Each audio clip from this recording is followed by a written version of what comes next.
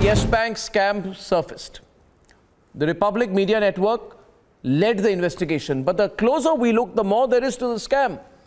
Now the ED charge sheet has put on record Rana Kapoor's statement, a statement that has left the Vadra Congress red-faced. The Vadra Gandhi's role is in focus, and Priyanka Vadra apparently got 2 crore rupees to buy a painting from Rana Kapoor at the insistence of Congress leaders. It's all there. The name of Milind Deora has come up. He's not saying anything about it. We've been asking him repeatedly, not one word about that. What really is the truth here? Let's debate.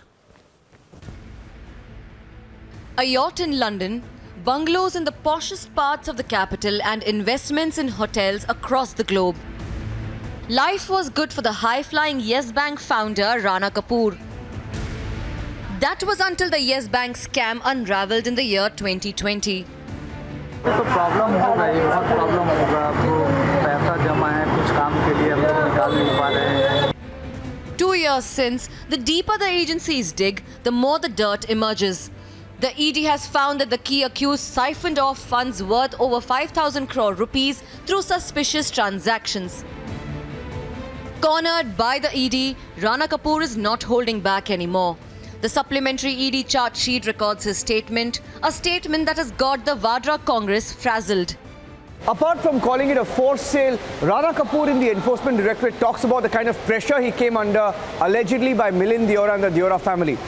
He says, simultaneously, and referring to Milind Deora and Murli Deora, he says they try to convince me that it will also not permit me ever to build a relationship with the Gandhi family if he didn't buy the M.F. Hussain painting.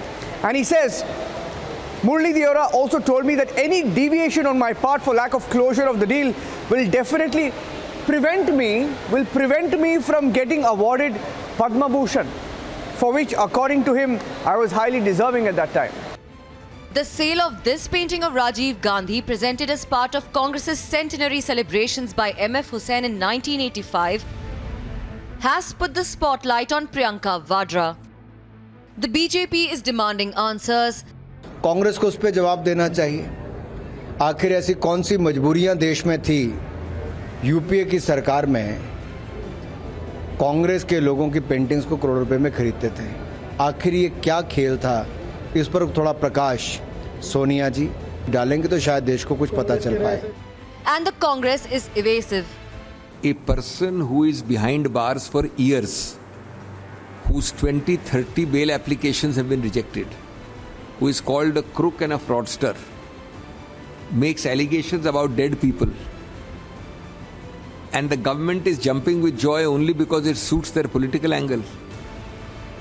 They want to keep the pot boiling for 2022 regarding a transaction of 2010, when neither Murli Deora is here to deny it, nor Ahmed Patel sadly is here to deny it.